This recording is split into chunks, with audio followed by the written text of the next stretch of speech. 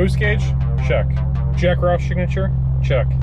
Beautiful short throw Roush shifter, check. It's gonna be a good one.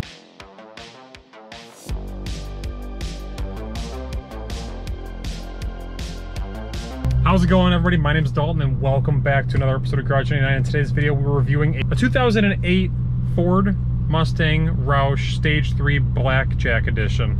This is a 435 horsepower Mustang of this generation. And I'm gonna be honest with you, I think this generation had more special edition cars than any other. And I'm okay with that because there's really cool variations. Right next to me is a Roush 427R. I'd rather have this just for the all blacked out package. I think it's menacing. I think it looks mean. It's really cool.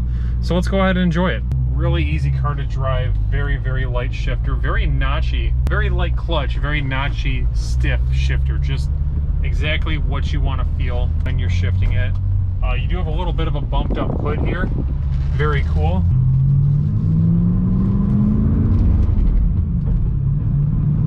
Wow, that is a very, very short. That's a very short shifter. Very cool. Really enjoyable. It sounds like she wants to go. Red line looks like it's like 6,000 RPM. We'll definitely see what that's like when we get up there. I'm gonna show you guys just how short this shifter is. It's like very, very small, notchy little gearbox, and it just feels incredible when you're shifting this car. Really cool. This car only has 11,000 miles and it is available for Monicatti auto sales. If you guys want it, go ahead and check out their website. They've always got very nice Mustangs in all shapes, sizes, and colors. I honestly have had the most fun driving these cars, mostly because it is kind of the era that I was growing up, the early 2000s. I was, you know, wanting cars and starting to drive more toward that age and experiencing a bunch of different cars. And this was no exception. I loved Celine and Roush and all the special edition Mustangs of those years, and I was very knowledgeable of them. To an extent, I know these were supercharged and made, you know, mid 400 horsepower, very limited numbers, just like 50 or 60 of them. There's less than 100 of these cars. Very special edition car, very cool. You know, for 30K, it'll probably hold its value more than a newer, like, Coyote type car. Very simple interior. All of your dashboard that was once silver is now like a gloss black.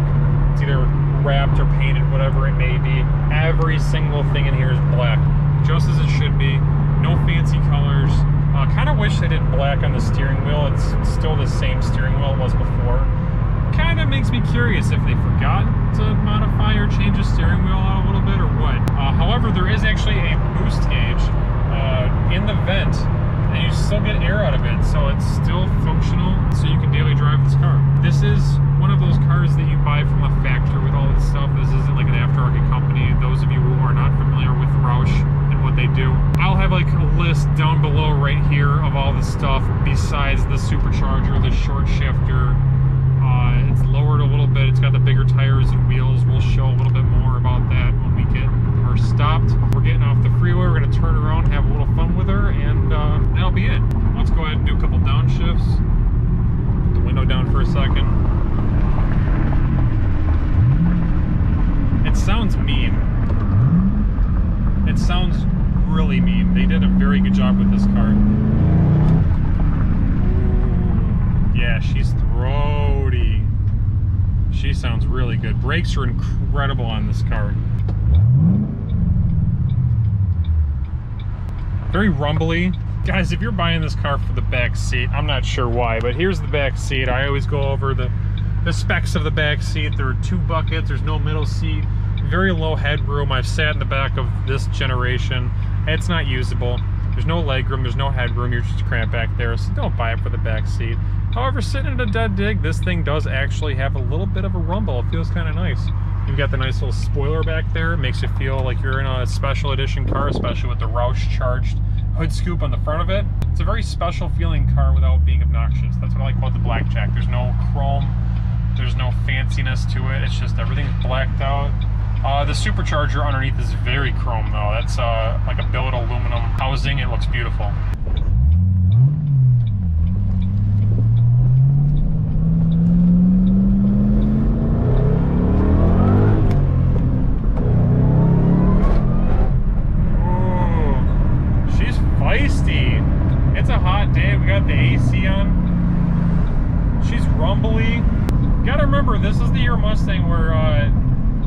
The solid rear axle people had a lot of issues with, but they just don't know what they're doing. And we still have traction control on. You're not supposed to turn that off in these cars for good reason. This car feels incredible though. Zero body roll. It actually leans into the turn.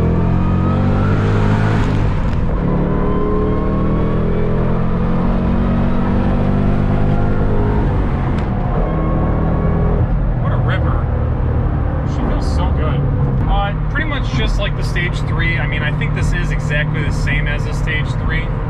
Outside of the, you know, blacked out package, it's still the same supercharger, all the other goodies and everything along with it.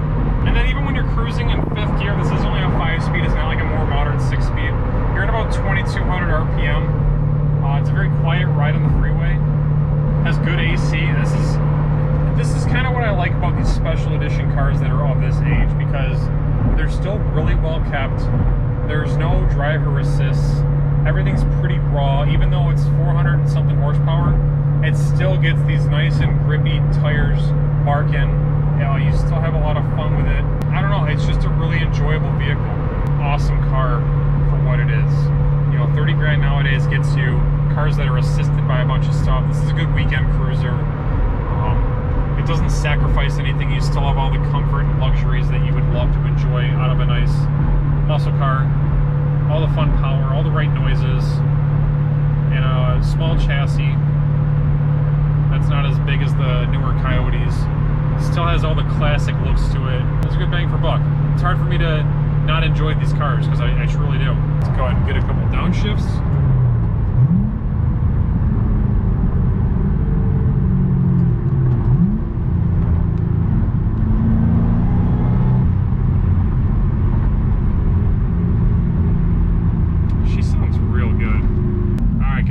Take over to the park, get you an exhaust clip, show you around the outside, and show you what makes for the Blackjack.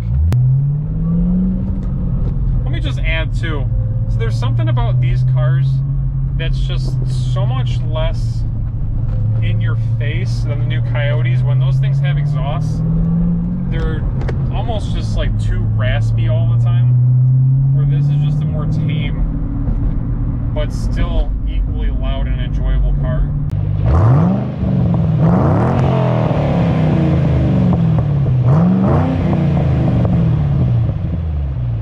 Holy freaking America, does that sound good. All right, so here is your Blackjack Roush Stage 3. Yeah, she's a little dirty, but BF Goodrich G-Force 275/40 18s in the back, and you've got two 75/40 18s in the front, so you've got a completely square stance, good for tracks, nice handling. You can rip around turns nice and well. It's blacked out.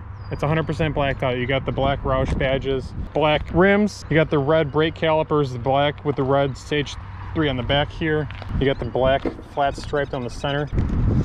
And there's your shiny boy. You got a nice Roush tower bar, Roush supercharger, Roush intake.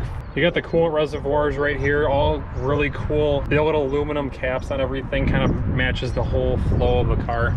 Looks pretty nice. Honestly, really simple, nice all-around car, and it looks mean. It's kind of, it's aged only barely, but even the body kit still looks pretty mean and nice, as far as still looking like a modern car that you can get in and be like, oh yeah, it looks like a newer car still. And then you guys have seen the interior in here. There's nothing special there. Guys, I'd like to thank you all so much for watching. That's going to complete today's video and complete the review for Monicatti Auto Sales Vehicle, another one that's available. If you guys watch the channel, you've seen they have a ton of cars available here. If this isn't available, they've probably got another Mustang with your name on it. So if you want it, check them out. If you like the video, subscribe, turn the notifications on, and that's gonna do it. Peace out. Keep turning those gears.